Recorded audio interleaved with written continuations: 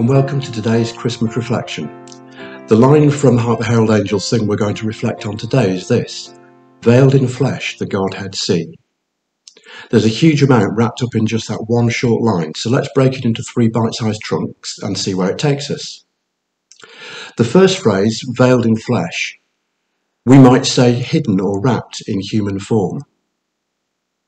Often when we think about the grace of God, we think about Jesus dying on the cross in our place, which is quite right. But for me as well, another demonstration equally powerful of the grace of God is the fact that Jesus was born as a baby in the first place.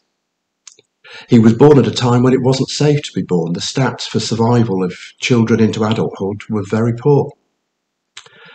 There was no modern maternity hospital, no doctors or midwives on hand, no vaccinations or other medical interventions to give the baby the best chance of growing into adulthood. He wasn't even born in his own home. Instead, he was born far away from home to a young mother, her first child, and he was born in that part of a stranger's house where the farm animals were kept at night. The God of all creation, the Lord of hosts, the God of Abraham, Isaac and Jacob, born as a tiny, vulnerable human baby in amongst the farm animals. I remember holding my granddaughter in before her my own children, but when she was only a few days old, and thinking how tiny, how vulnerable, how reliant on others she was. And I reflected again on the fact that Jesus' parents, Mary and Joseph, would have had that same experience, felt those same feelings as they held the baby Jesus, just as tiny, just as vulnerable. The very act of being born, for God to become veiled in human flesh, was a very fragile and dangerous thing to do. Leaving behind everything he'd known since before creation, God made himself completely vulnerable as a human baby to achieve his plan of salvation. As Stuart Townend puts it, how deep the Father's love for us, how vast beyond all measure. And then the central phrase in the line is simply the Godhead. Now this is the word that sums up the essence or substance of God, Father, Son and Holy Spirit. It expresses the nature and character of God. In short, it includes everything that makes God, God.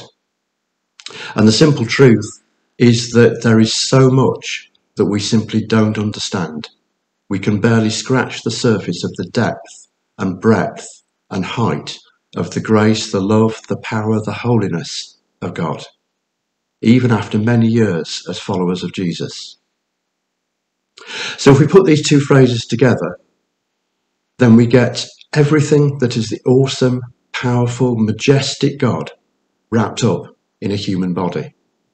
As Paul puts it in Colossians chapter 1, Jesus is the image of the invisible God, the God who was pleased to have all his fullness dwell in him.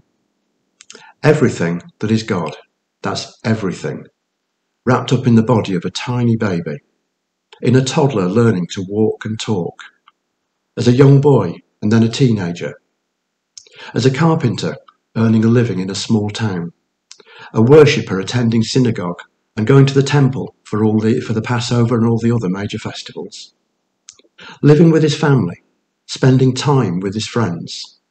This was the image of the invisible God wrapped up in human form and living in his community, working in his neighbourhood. And finally, the word see, veiled in flesh, the Godhead see. So why did God come to us as Jesus? To help answer that, let's look back briefly to the Jewish faith in the time of Jesus. For the Jews, God was holy and separate and unapproachable, different and set apart from the people. The temple in Jerusalem had a space called the Holy of Holies, which is where God was to be found. It was separated from the rest of the temple by a huge curtain, a veil. The only person who could enter this Holy of Holies was the high priest, and he could only enter on one day each year. God was so holy that the Jews didn't even mention his name. And in addition to the 10 Commandments and the other Old Testament laws, the Pharisees and scholars would write explanations of the law, initially to try and help stop ordinary people from sinning. However, as we know from the Gospel accounts, this additional regulation in fact only made it harder for people to approach God. It created more barriers than it did bridges.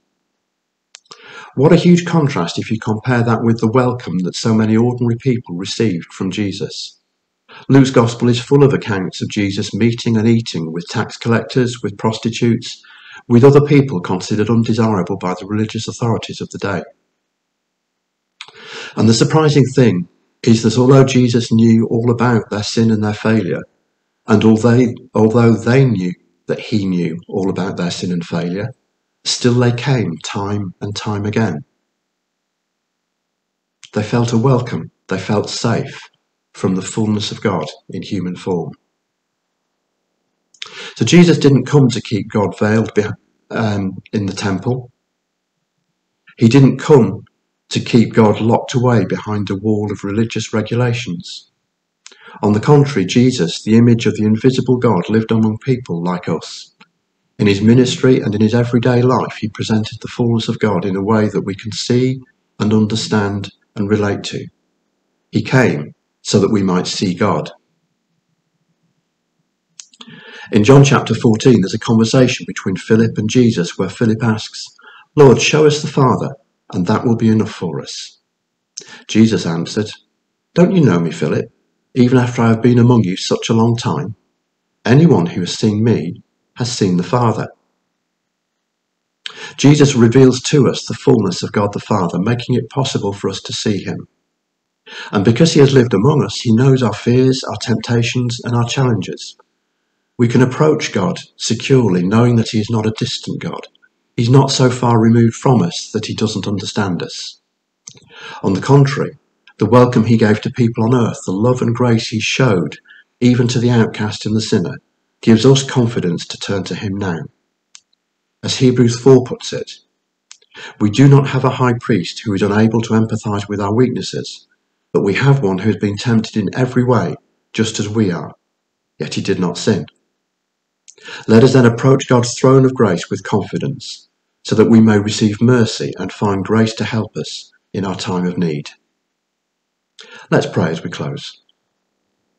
Thank you, Father, for revealing yourself in Jesus, that in his life lived out among us we see the fullness of God, and yet there is so much more that couldn't be fitted into a human body. Open our eyes so that we can see you more fully and appreciate the enormity of who you are, of your love and your grace. Help us to approach your throne of grace with confidence, so that we may receive mercy and grace when we need it most. Amen.